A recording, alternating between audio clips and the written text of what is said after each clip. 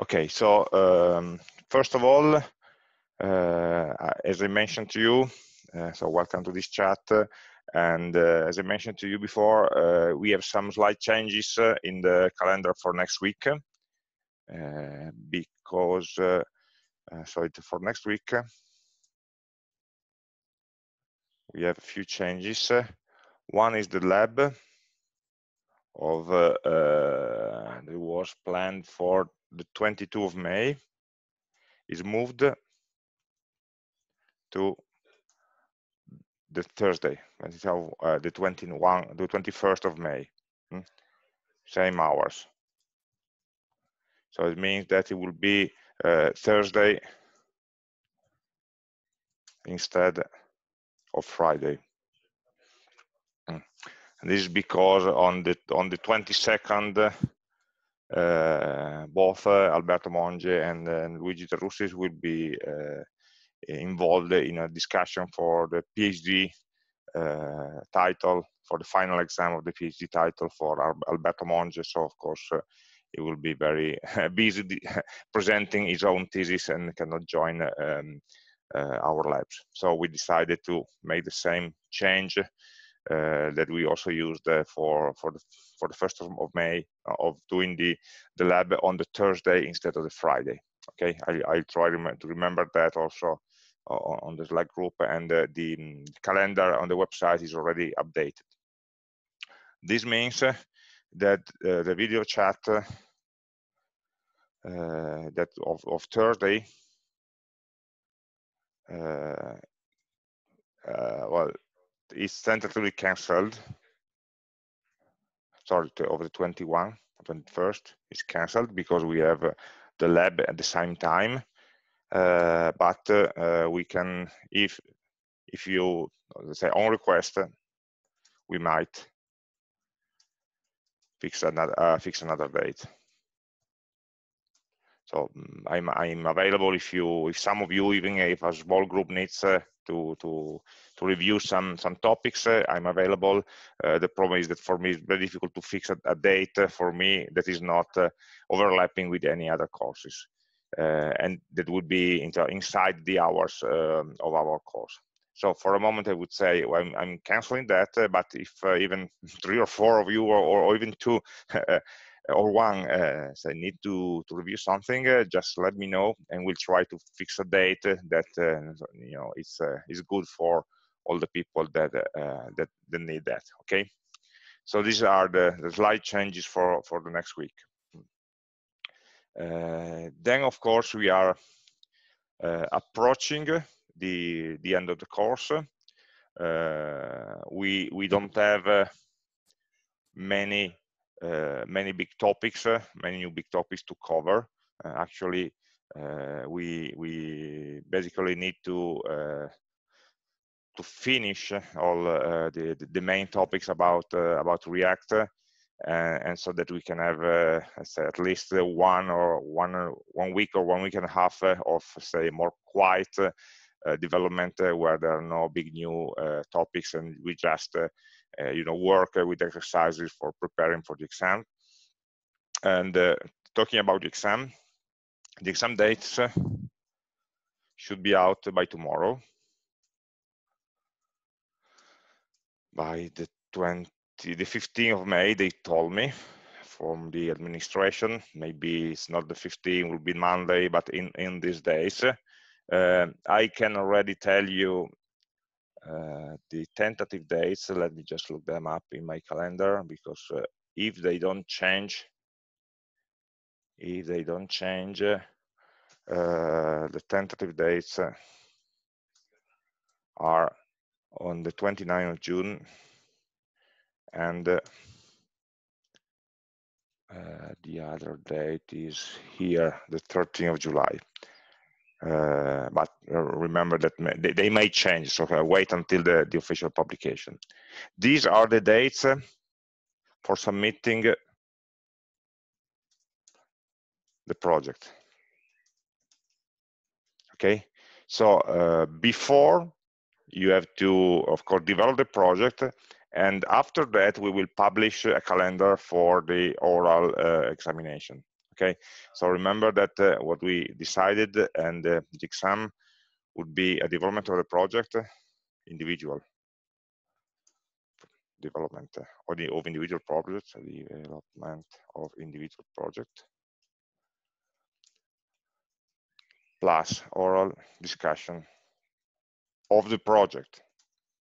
So we are not asking random questions. We will be asking questions about your own project, which is basically a check that you know the project that you submitted, and that you know how to move in the various React components, and the logic of behavior of your system. Okay. In the video, what did I in the video? I didn't get any letter right, you all. Okay. So, of course, the development of the individual project would be in the 2 weeks before. So the project in the 2 weeks before the exam date, and the oral in the weeks after the exam. We try to depend. I'm not able to fix how many days we will use for the orals, but because it depends, of course, on how many people submit the projects. We are planning to publish of the exam rules by the beginning of next week.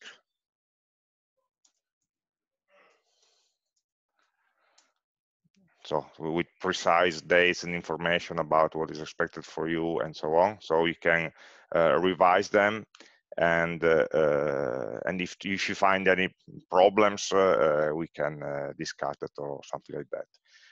Yes, the project will be published 2 weeks before the exam date. So this is the idea, 2 weeks or maybe something more. So we'll in the next week, when we publish the detailed list, we can also fix when the exam dates will be published. We will tell you exactly in which day the project will be assigned, but it will be at least 2 weeks. Okay.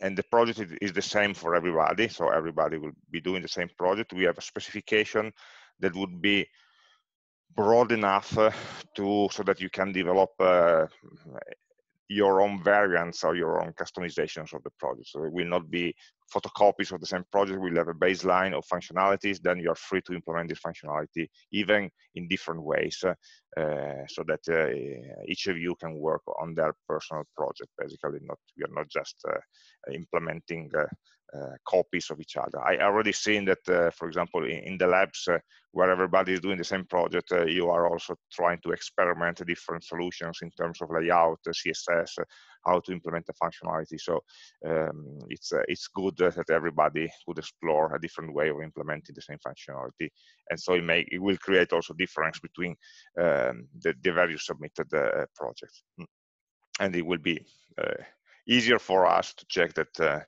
you didn't copy it from someone else. The oral exam of the first project will happen during the first week of the second project. Yes, of course they will overlap, and because there are 2 weeks apart from the 2 exams, and so the period for developing the second project will overlap with the oral time. Unfortunately, I don't have a time machine for avoiding that. The idea is that we publish, let's say in the middle here, publication of the scores for the projects. So together with the calendar of orals, and so you can decide, if you see that the score that you get in the project is too low, and you know how many points there will be for the oral. I don't tell you the numbers now because we are still playing with them, to get something which is balanced. So you can know which is maybe the highest score that you could get in the best oral you can make, and you can maybe decide that you want to concentrate and focus on the second one. So you can The idea is that you can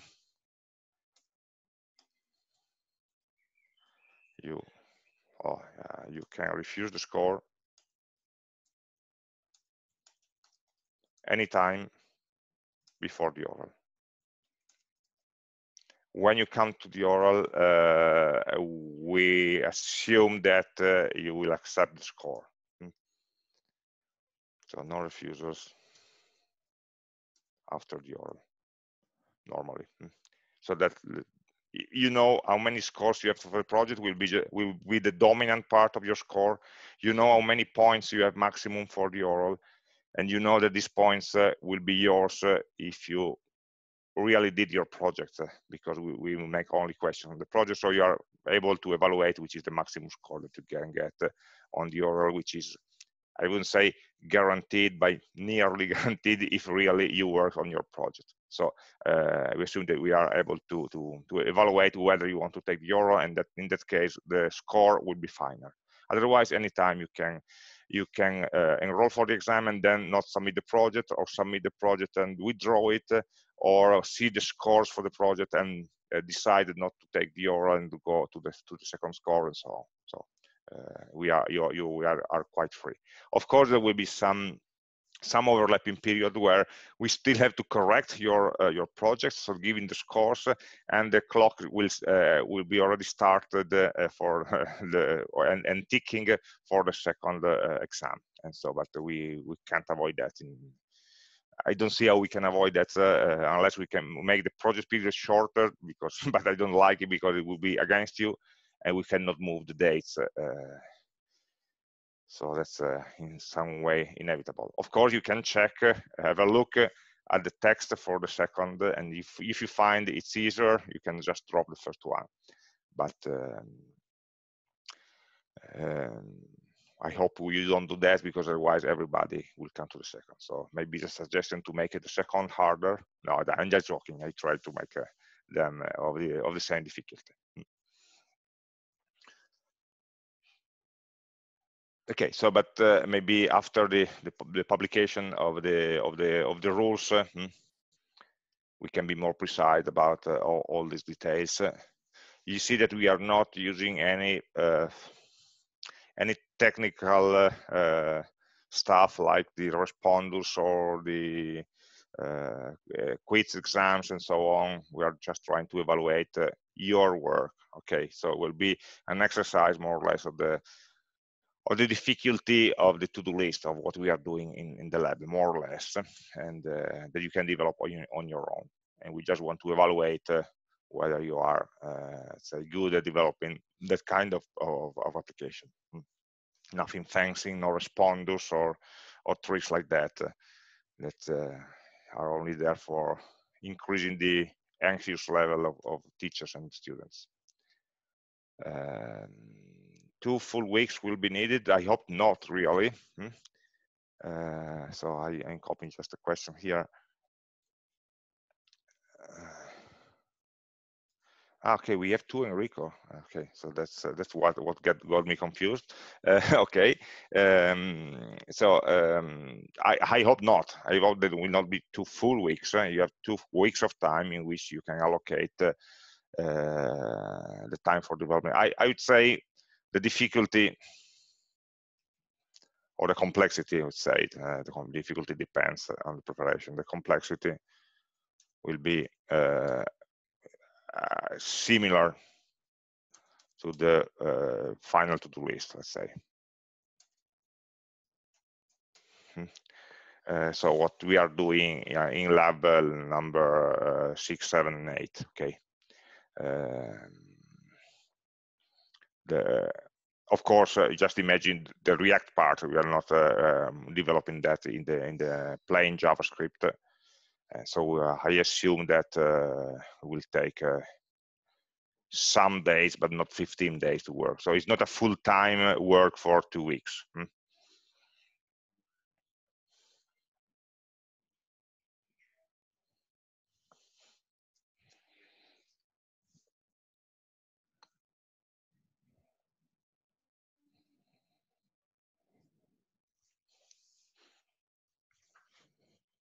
Okay.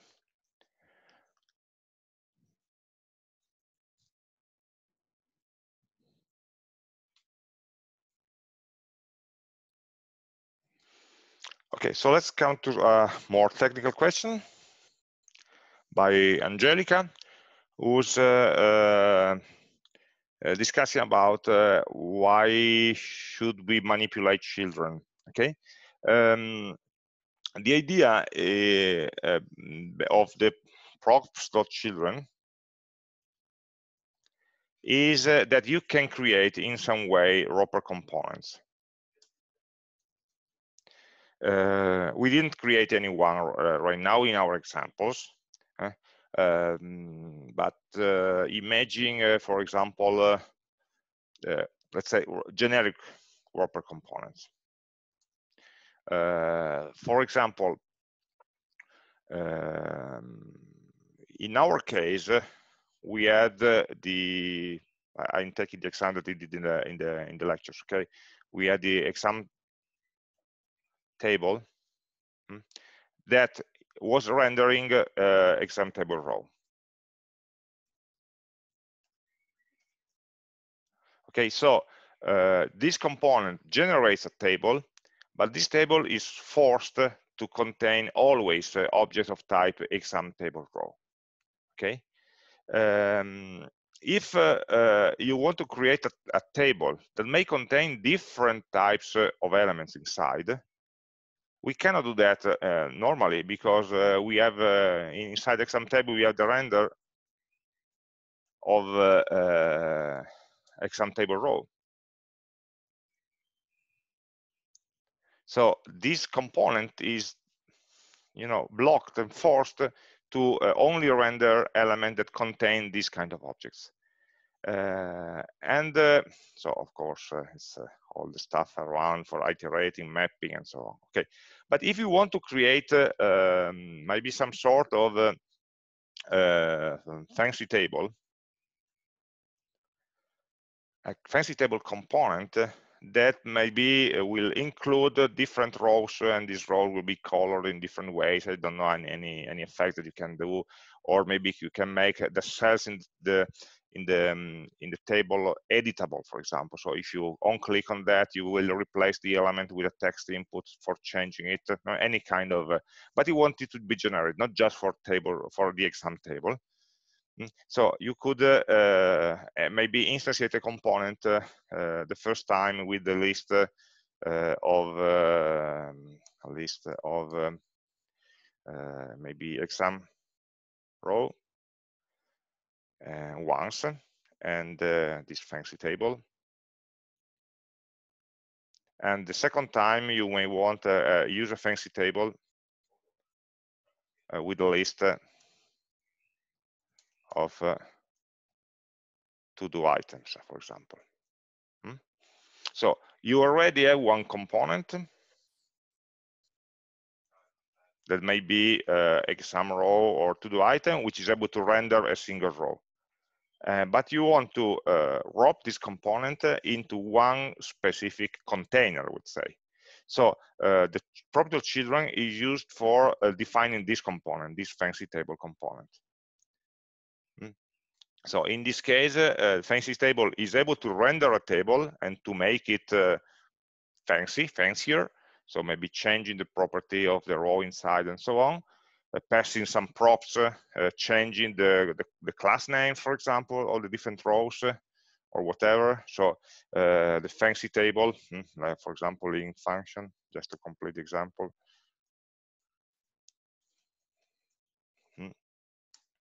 You will have some, oh, sorry, not render, is the return. You may have a table with a lot of class names, something that makes the class okay, and then you might have a set of rows, okay. So you need to wrap your elements into different rows, okay. For example, you have the props.children.map, and you're mapping each child onto a row with a different class. Maybe you are making even odd elements or something like that. You can have You can have maybe on click on the row, or on drag if you want the row to be resizable, and so you customize the row, and then you include the child that will contain only the table cells, for example, and /tr, and then you close the table. Okay, we are missing the t body and t and so on. So the idea is that this fancy table is able to create a table, but doesn't know at runtime, until runtime, it doesn't know what kind of element will be inside. This child here is a set of table cells, in this case, of any type. So it may be 2 column, 5 column, whatever, and it will be dynamically computed. But the kind of transformation that we do is defined on the external component. So in this case, we have a container which is not fully aware, or is not fully blocked, fixed on the kind of content that it can contain. So we have a dynamic way of handling them. So usually it's we are using the children for generic containers. So like you have maybe a sidebar, and you want to define the layout of the sidebar, the logic for appearing, disappearing, or whatever at the sidebar level, but you don't know yet what components will be inside the sidebar. So you will just populate the sidebar with children, and these children will be different type of components that you don't know yet. Okay, or maybe you know, because they are always table cells, but you know what type, how many columns, how many details. So this is the only way that we have to define. You see that a custom component like fancy table is outside another component. So it's dropping that. In the examples that if you see, we always had our component as the leaves of the tree of component. When you're rendering something, you have our own components, but they are always terminal in our examples, because we didn't have to manipulate children. And so the containers are always divs, spans, tables, ULs, and forms, and so on. They are wrapping the component, and its component is inside. So, but in our exercise, we never used continued inside the component, and the children is the way for doing that. Thank you, Angelica.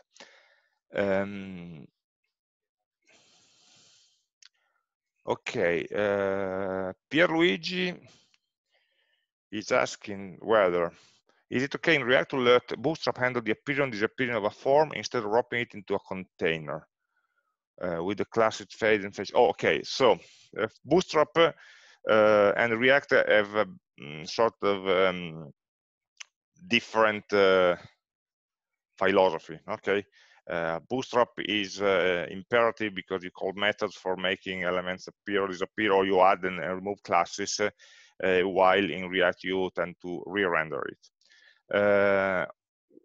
If we want to have the best choice, the best option, I would think, is to use the package which is called React Bootstrap, or Bootstrap React. Let me check, because we had just a discussion yesterday. React Bootstrap.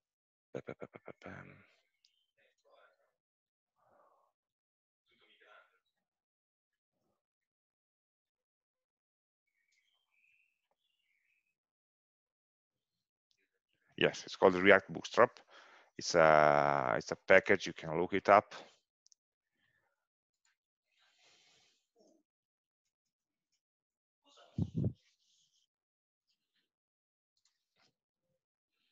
You can install it in your project. So npm install React Bootstrap, and what this package does is to rebuild all the Bootstrap components in React. So it's using the CSS from Bootstrap, but rebuilds all components in React. So in this way, you can still think about the layout using the Bootstrap that we are become familiar with, but you can really use components. Just to give you an example, you see here, there's the menu of React Bootstrap. If you go into components and you check, I don't know, for example, the model, it was and will be one of the problems in tomorrow's lab. You see that we have a component model dialog that will include a model header, model title, model body, model footer, and these are all components that are built for you, and they behave like the Bootstrap model component. And so instead of fighting with classes, you can and try to achieve what you want by dynamically changing the classes. It is possible in React, but of course you must go through a state. You must make the Bootstrap component that controlled by React. So React will have to change the props so that the component can change the classes and so on. And so all this work was already done by these people. For example, an alert like this, we used to create a div with a real class, but actually there is an alert tag that gets a variant property that will change the appearance of that. So this is a project which is not a big project, it's quite new also, but we found that it was quite useful in order to avoid fighting too much. So the second option, of course, is to let Bootstrap work in an uncontrolled way. So some component will be uncontrolled, so they will be using the JavaScript inside Bootstrap. It can create problems sometimes with synchronization because React then will not understand what is happening. It can create conflicts because React and JavaScript are not good friends, and so, for example, for the model, it would be difficult to synchronize the two. But it can be done if you want to pull in this other package, this React Bootstrap package. Depends case by case. But the third option, sorry, is recreate the behavior in React.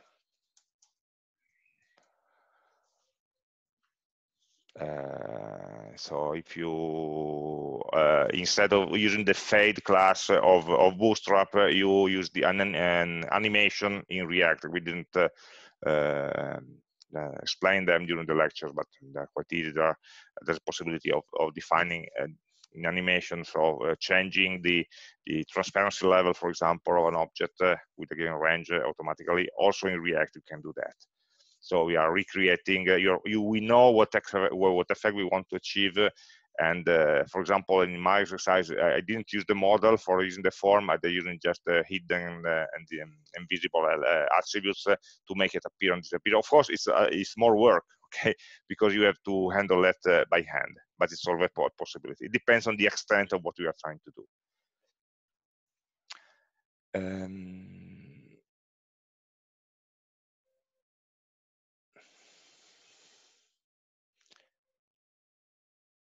So I guess that I don't know whether Ricardo still has a question or he just figured it by itself.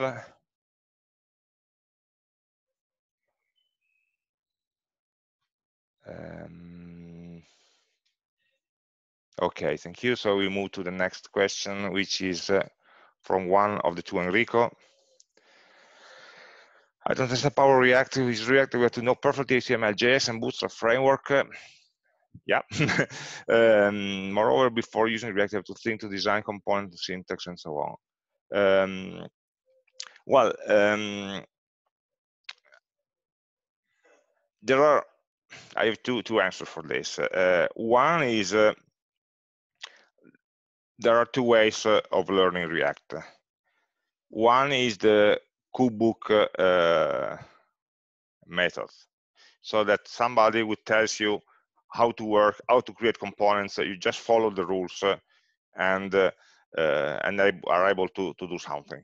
Okay, just by there are people who sort of learn React without learning JavaScript, and it's possible if you don't need to go deep into the full stack and understand whatever you are doing.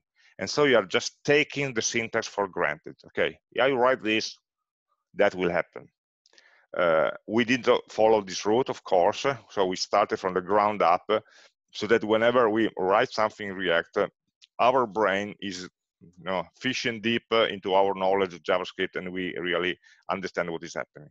And I think it is the only way that an engineer should work in this domain. Also because this will give us the capability of switching to another framework if we need that. Okay, React is here, but 2 years ago the most popular one was Angular, and there is the Vue framework, which is also gaining attraction and popularity. So who knows which is the framework that we are going to use in 3 years. So if we only learn the framework, we will have a difficulty of switching because we don't have the basic concepts. Right now, you see, I think that the time and the effort that we needed to learn React was very low, actually, but not very low, but quite easy, because we could explain what is happening by using the concept that we already worked several weeks for. So we chose the hard way and not the easy way, just because we want something to remain in your yes, in your professionality, in your skills. The second answer that I have to this is yes, we have a more effort of design, but a much smaller effort in implementation. Remember that in React you don't have to struggle with many event handlers that call themselves. I remember the discussion that we had during the labs when we are implementing JavaScript all the to-do list. So there's some data that is stored in one component, and you need to parse the DOM and get the attributes and use those attributes to create something else. And we just hope that this will happen before the other. So do I render the list of tasks before and then parse the list to get the projects, or do I analyze the projects first? But if I render the list, I cannot, before the project, I cannot have a project tag besides each of them, because the list of projects was not created yet. So you are forgetting all these problems. So that's why we were asking you to start developing in basic JavaScript, because you see that there's really a lot of low-level issues going on.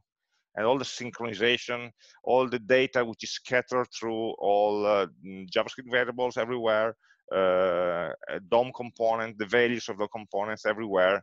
And you need to remember that if I click on this, I need to disable that component and so on. Okay, all of this complexity, so the low-level synchronization and that exchange between the component is wiped out. It doesn't exist anymore. You have to design, but you design with a more cleaner version of state. You know the state, you know how to manipulate the state. Nothing else can change that. And so it's much easier to have a clean design and something that doesn't have an unpredictable result. So it may seem hard at the beginning because you have to think at a higher level, but on the end, I'm quite convinced that it pays up. It pays up because you don't have to think about all these very little event handlers here and there, and what are their side effects, because normal JavaScript programming is side effect programming. Everything you do in some place will change some property or some other component in basic JavaScript.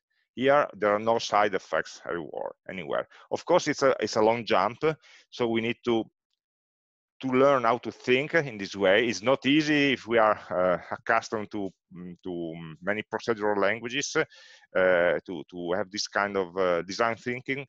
But in the end, I find it, of course, you lose some time passing the properties and so on, but compared with the time of debugging asynchronous event handlers, well, I will buy it 10 times more. but you might like or not, of course, but the idea is that there are many frameworks out there, and all of them give you a way of thinking.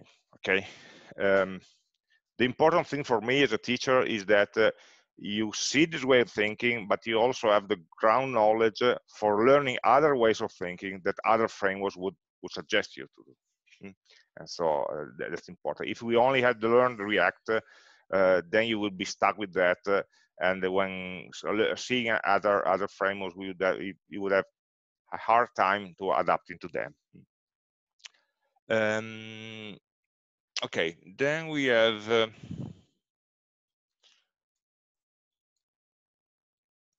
the message of saying that, well, I'm interpreting the text of lab 8.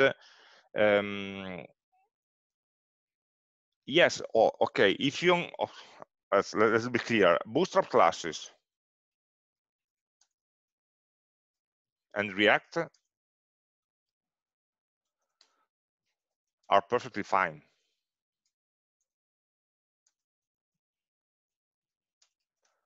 Are perfectly fine because after all, it's all CSS. So the CSS are not actually visible or managed in any way by React. React doesn't care about the CSS. The basic version of React that we learned. Then there are some people that are advocating the usage of CSS in JavaScript. So like JavaScript is generating the HTML, some people want to generate the CSS directly from the JavaScript. But it's a different topic. So if you are using the Bootstrap classes, well, and the JavaScript is basically used for making the animation or the application of the classes happen, all is fine, nothing problem. The problem is that some components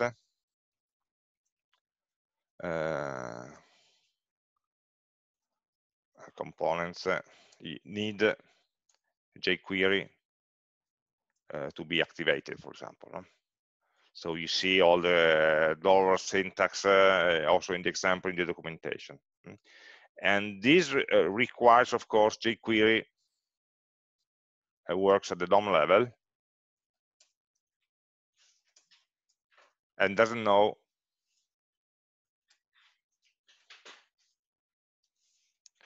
about components, and especially state. So it means that your component will be, from the point of view of React, partially uncontrolled. So you have to extract the nodes with references,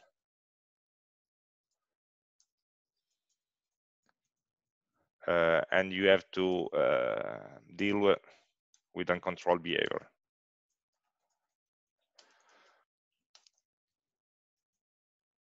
And also, you have a difficulty of calling the methods, the objects,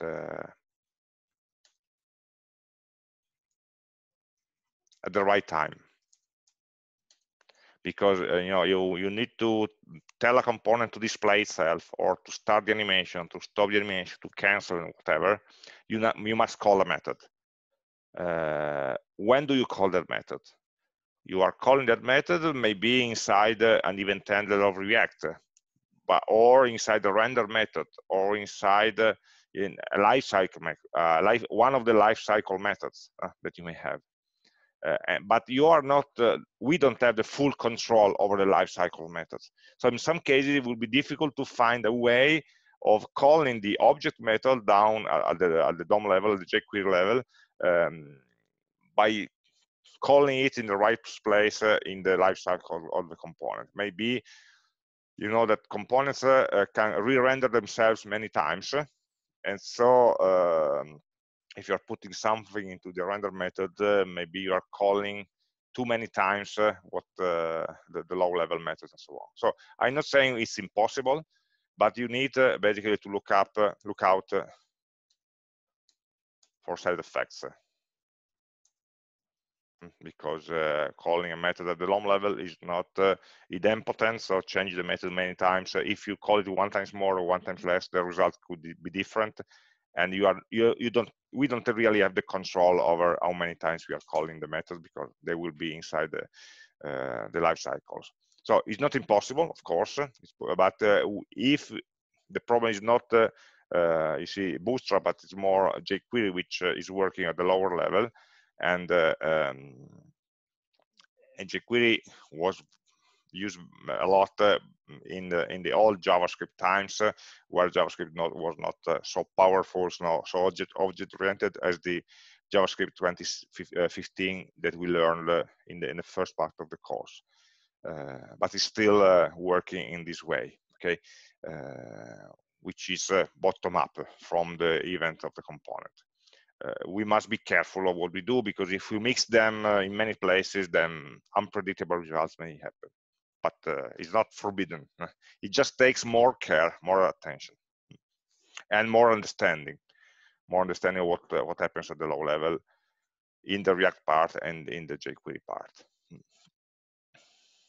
Unfortunately, Bootstrap doesn't work without jQuery, and that is why these guys of the React Bootstrap re-implemented everything. So if you read the documentation, by getting rid of jQuery. So all of this doesn't use the jQuery library anymore. So they could re-implement everything using the normal JavaScript and the React workflow, because they found problems.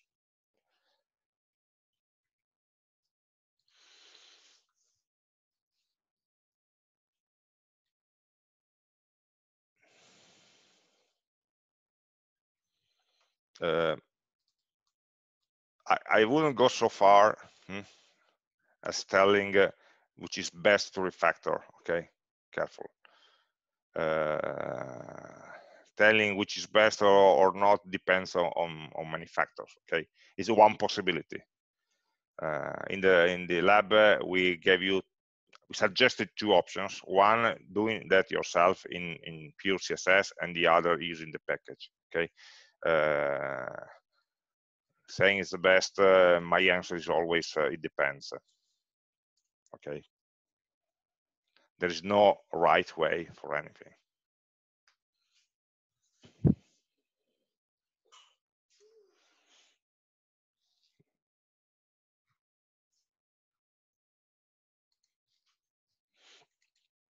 Okay.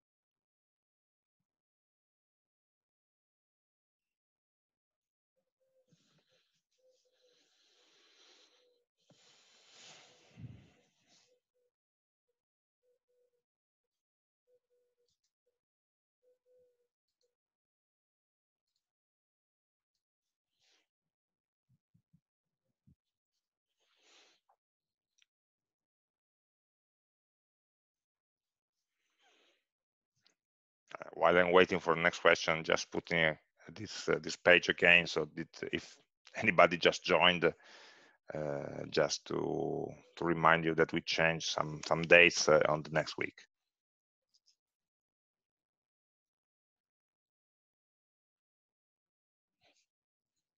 By the way, if you want, you are invited to the PhD thesis of Alberto. If you want, we'll publish the link.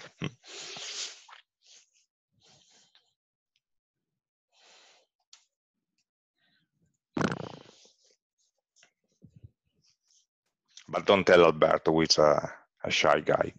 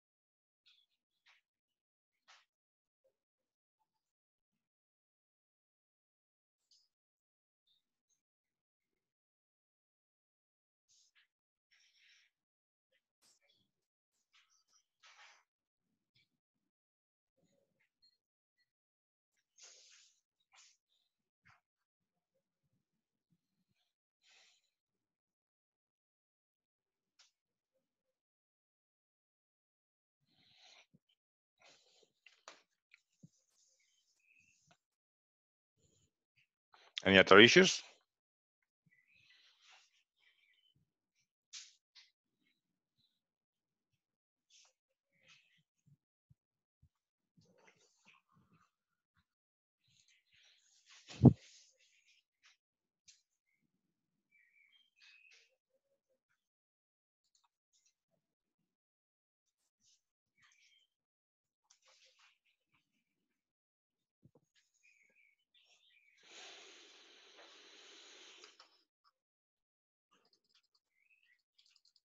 E-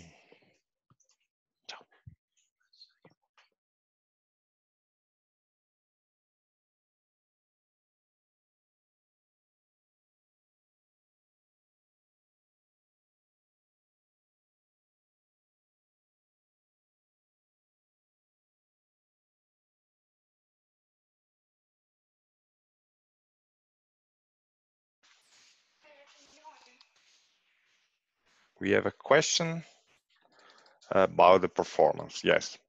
Why the React app needs so much time to start in the first time you open the project? Because it's not just loading your React project. Because it's loading, of course, the first time all the JavaScript in your project, which is not much, plus the React library, which is not so large, plus all the development libraries that you need for the development mode. Okay, so all the features that we have of translating on the fly the JSX using the Babel library, all the features for live reload. No? You see that when you're saving something in the editor, the interface will reload automatically, so they will set up a communication between the server and the JavaScript. So there's a lot of hidden Java, not hidden, but is not yours, is not necessary, is just there for development mode. So like the hot reloads and so on. And so all these need to be set up the first time. And also on the server side, and also the browser needs to wait for the server to compile all JavaScript, launch the web server,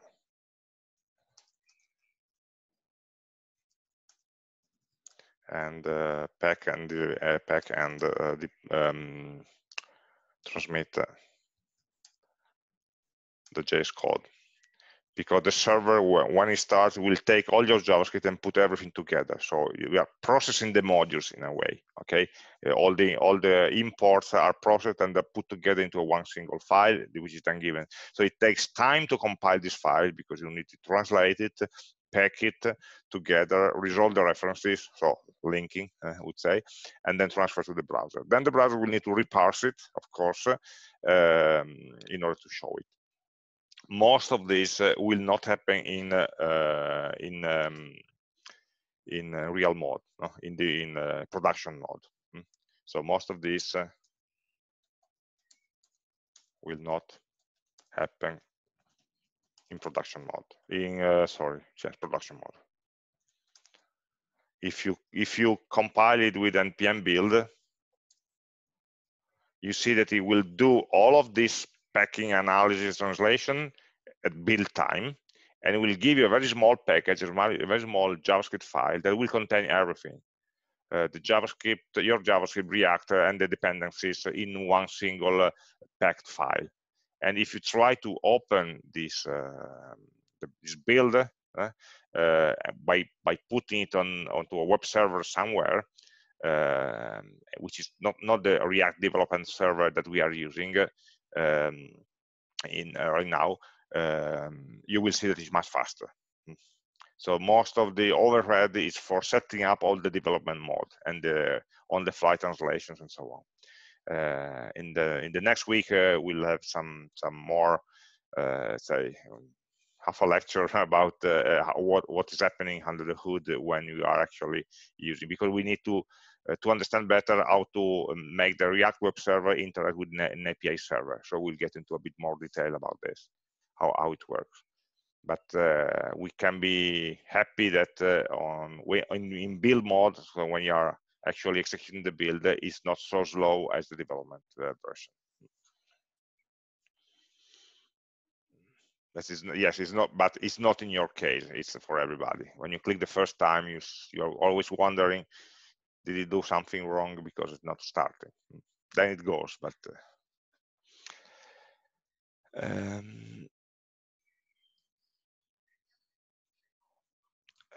I never saw this error that Pierluigi is mentioning. The max number of watches has been reached.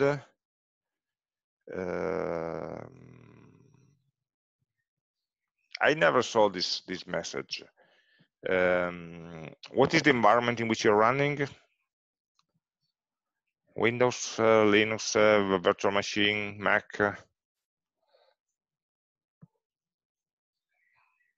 Ubuntu in a virtual machine. So it shouldn't, the max number of watts. So this could be,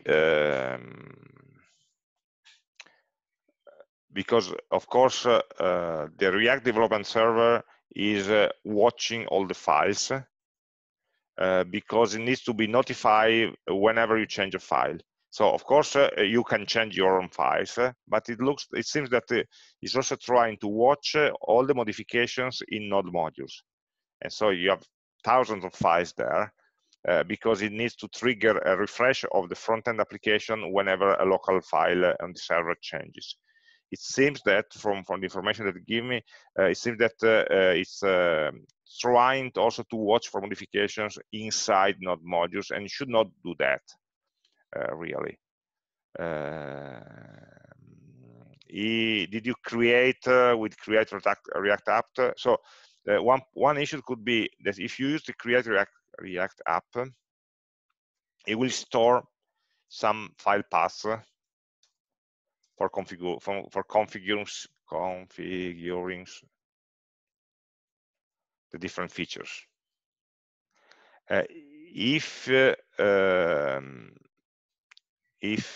you move the project or rename the project directory, this happened to me a couple of times. Some paths may not work anymore. So maybe there's an exclude path somewhere that will exclude the watching of the files inside node modules, which is points to the old location. Yes, I see that you rename the project directory one. So it happens also to me. When you move something, then it'll loses some references, and so it doesn't understand. So the runtime component doesn't understand which is your code and which is the dependency modules. So it's trying to go and watch them. We need to find where this directory location is stored and change it. So maybe we could spend some time offline and maybe chatting for finding the solution to this.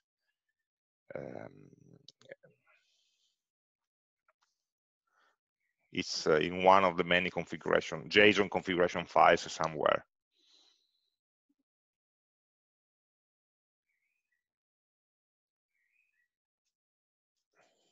It's quite sensitive, React, to the names, especially of course, all the development environment, or to the location.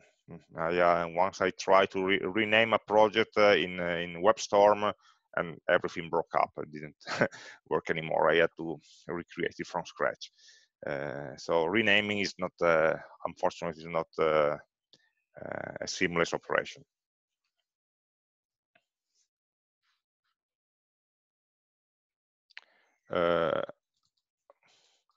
You say that if you are doing that as a super user, it doesn't happen. Well, don't. Okay. Web applications as a super user are not suggested in any case, because you don't have all the protections or as running as a normal user. Remember that in the real web servers run with the privileges, with the lowest possible privileges. A real web service, you go to web server, it will run with the user nobody, not with the user root. because you don't want to give any web server more permission that than it really needs. So this is not a solution. Is seeking for more problems.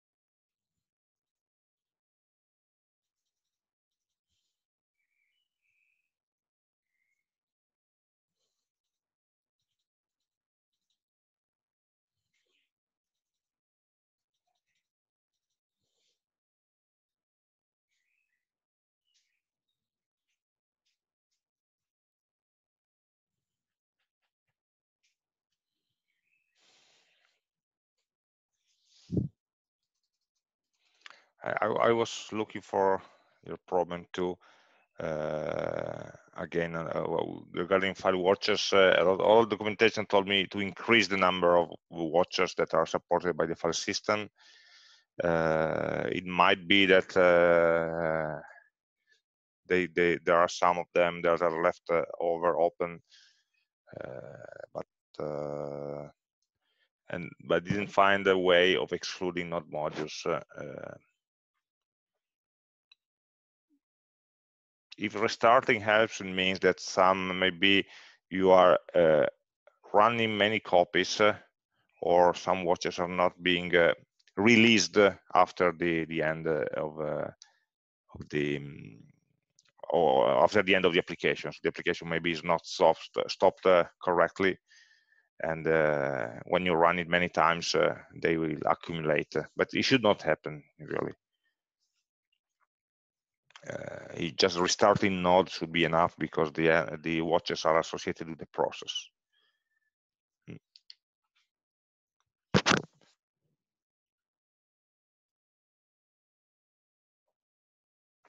Okay, let's see if we find something more useful in the next days. Yeah.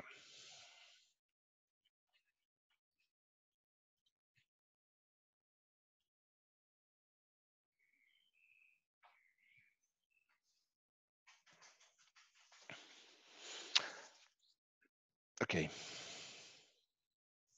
Any other topics you'd like to share?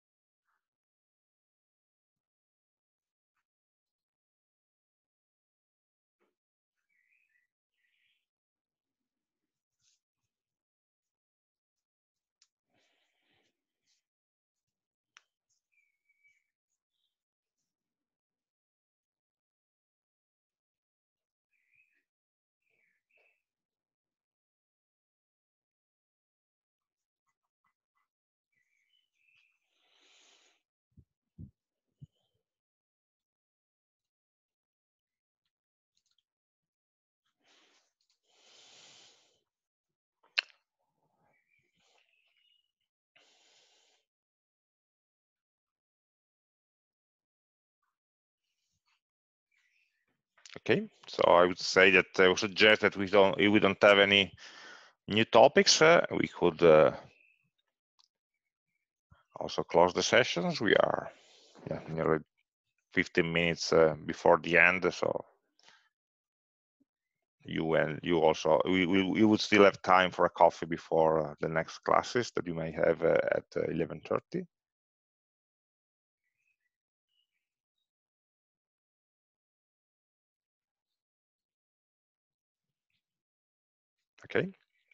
Okay, good. So just remember, maybe I will set up a poll for the next week where the video chat will be cancelled. I will put out a poll on Slack, so that if anyone wants to schedule that in another time, which is not be we will not be on Thursday morning or on Friday morning, because we cannot do that on that week. So we can organize it in a different hour for anybody that is interested, no? Because at this time in the course, we have started actually facing more implementation and technical issues rather than the theory, and so maybe there's more also interesting discussions to go on. And but for the rest, let's just take note that the lab will be on Thursday, and that at the beginning of the week we'll publish the dates of the exams and the rules for the exams, so that we have time to prepare with 6 weeks in advance, knowing the rules. So you won't get last minute information about how the exam works. I will try to do that well in advance. Okay, so thank you for coming today, and I hope you enjoyed the lab tomorrow, and we'll see in some way next week. Okay, bye bye to everybody.